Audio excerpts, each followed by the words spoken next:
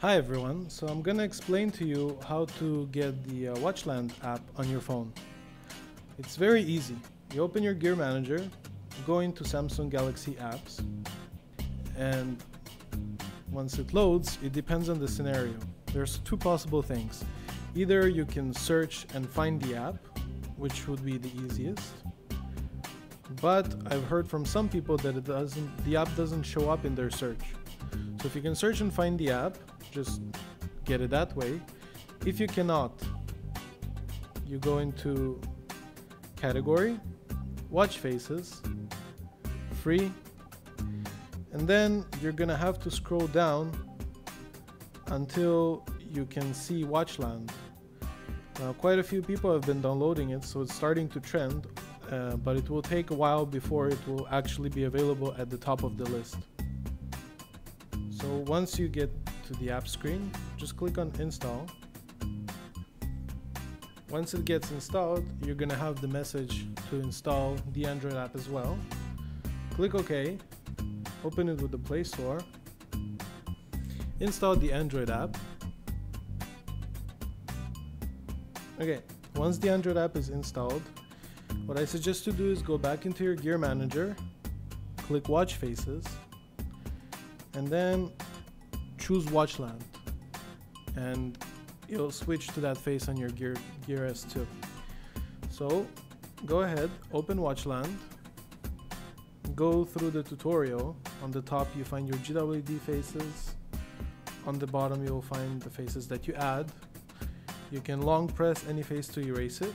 If you press the remove all buttons, they're gonna all get erased, and if any faces don't work, erase them and try to re-import them again. So what you should do is log in or sign up for the app. It's a very simple process, it takes like 2 seconds. Once you do that, you'll be able to see the shared faces. So I'm gonna go ahead and sign in, and I'll click on shared faces. And I don't know, I'll just try any face.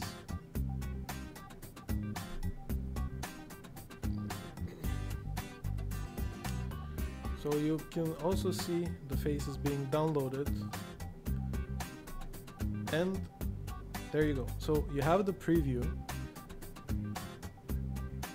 You can click this button to send the face to the gear. The bottom report problems button allows you to report any problems with the face. Alright, now we're gonna send it over to the gear. Click send to gear. You're gonna see on your Gear S2 watch, you'll have the progress, and then you'll get the face there. So that's great. But what do you want to do if you want to put another face on it? What you do is you go on your Gear S2 and you tap with 2 fingers, okay?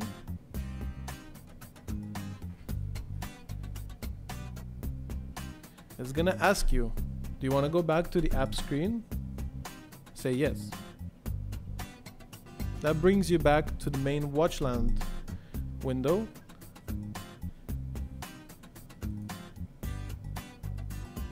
And then from that Watchland window, you can choose another watch face. And then you can send that new watch face to your Gear S2.